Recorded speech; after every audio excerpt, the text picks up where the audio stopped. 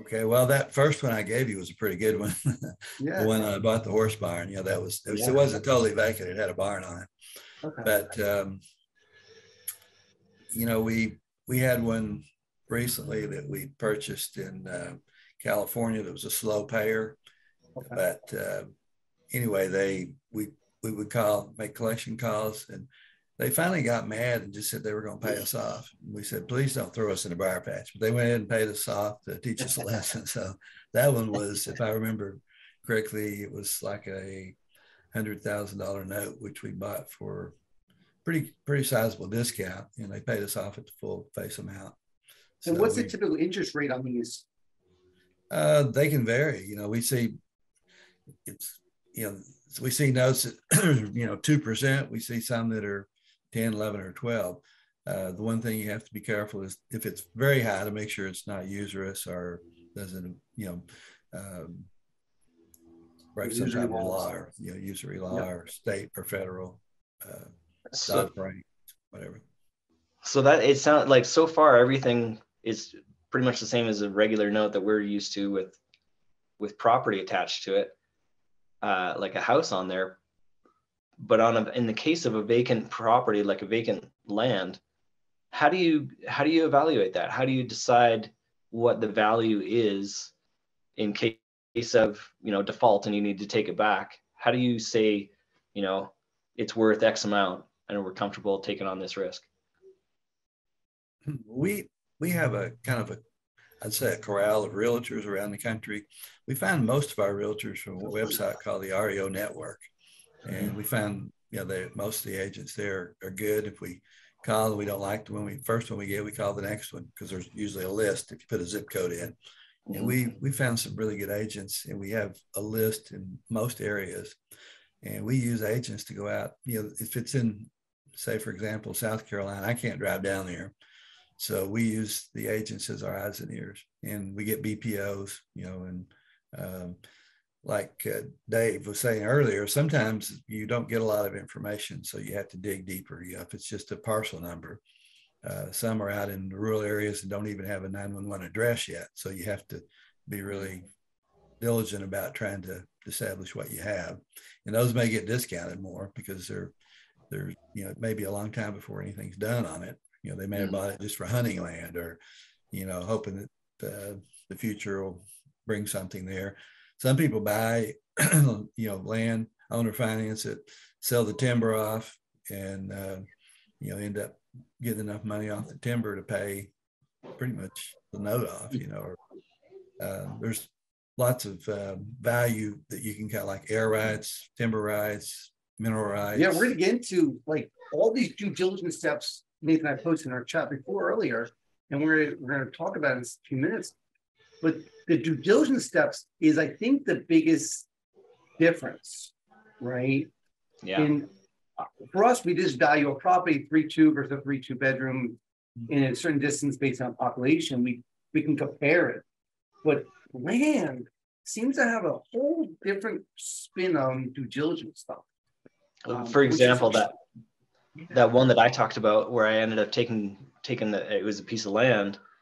Initially, we thought it was going to be worth a lot because lots in the area were selling for quite a high amount. What we found out was there was some kind of issue, and I forget exactly what it was, but there was some kind of issue that made it nearly impossible to build anything on that lot. And so then that our value went from, I think we thought it was going to be like 75,000, it went down to about 35,000. Yeah. And so, but I didn't know. I have no idea what I'm looking at. I don't know how to tell if it's buildable land or not buildable land, or how do you find that kind of thing out? Yeah. Well, one, let me just give you a few things to watch for. One, is it in a flood zone? Is it floodway, flood zone? What you can find that out pretty easily. That's something a realtor can help you with, and you also can do that by doing a flood cert, even to a credit bureau. Another thing is, there any hazardous waste issues? Is it in a wetlands? There's things to look for like that, and also, is there access? Access is another big. Is it landlocked, or is there good access? Is the road all washed out, and it's a private road with a private road maintenance agreement, that nobody's really maintaining, or does it have an active HOA? We brought some lots in North Carolina and it had a lot of HOA fees, but no one was taking care of the roads. The money was not being appropriated properly. But so access is a big one to watch for, I think.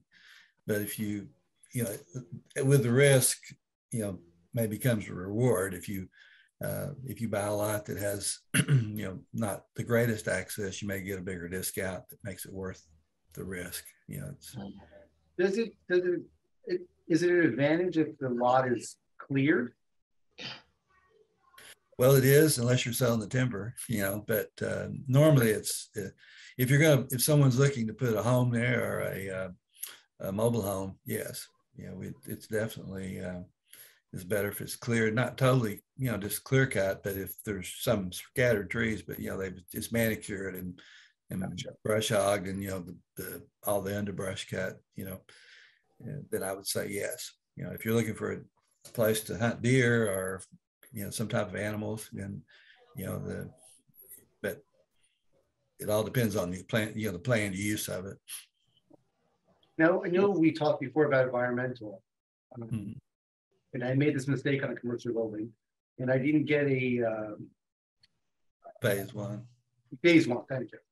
And do you guys pull phase one on your vacant land, or do you not bother? I've never actually done one that I can remember, but I'm not saying that you shouldn't, particularly if you're dealing with commercial land, and if there's been a dry cleaners there, a gas station, a mechanic shop, there can be issues with old tanks. There can be, I can't even pronounce it, but there's a chemical that dry cleaners produce that is very toxic. And you have to be careful about if there's been a dry cleaner. And then that's where you want to be. 3 owners ago was dry cleaning, and the owner before us was a daycare center. So we didn't know. Anyway, yes, bad situation stuff. We're working. So I think. Sorry, excuse me. That's okay. I think that's where a realtor can help too. If you're looking at, say, if I'm here in Arkansas, and I'm looking at something in South Texas, and it's a commercial land, or somewhere in potentially could be commercial, and there's been buildings there before, the agent will probably know that and be able to help to say, hey, this could possibly have some environmental issues. Then we might need to get a phase one and even a phase two if it goes, if the phase one shows there could potentially be something there. So I think for me, one of the other things that kind of scares me off is my concern is that if I end up taking back the property, the saleability of that is going to be difficult. Like, it's going to be difficult for me to be able to resell that piece of land. Is that valid, or am I just getting worried about nothing? Well, a lot of it depends on the market. The market we were in for a couple of years there, you could sell anything, that was, there, that was holding the earth together. But it's a little harder sometimes to sell land, unless if you usually have to offer terms, but not always. So that's one of the concerns why you want to have a better loan to value. And if things kind of go south like they did in 2008, then land values can really drop. We saw some property out west that we bought for $100,000, and the tax value on it was $2.6 million. And we bought the land, not the notes. This was some REOs that we bought, and we ended up selling it. We made a good profit on it, but we also made money because we got the taxes reevaluated, and we got some retroactive tax money that had been paid by doing appraisals and some stuff that we got. I think it was like $23,000 reimbursed from the state. So right now, what are you guys targeting for your LTVs? What are your targeting? What LTV are you guys targeting in land notes right now?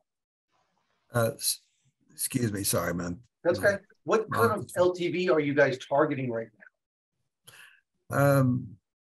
We like to stay 50 to 60% investment to value. Loan to value is what, how much equity they have. Investment to value is how much you put in. So we like to stay at, 50 to 60%. They may only have 20% loan to value, but we can discount it to 60 or 50%. And that's why it's hard to determine a yield because,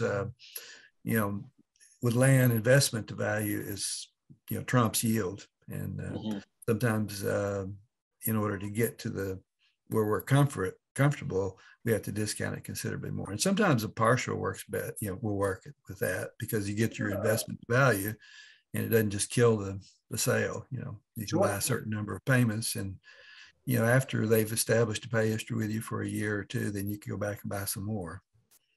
And I know a partial is probably a different seminar or webinar. We had a question from Mark.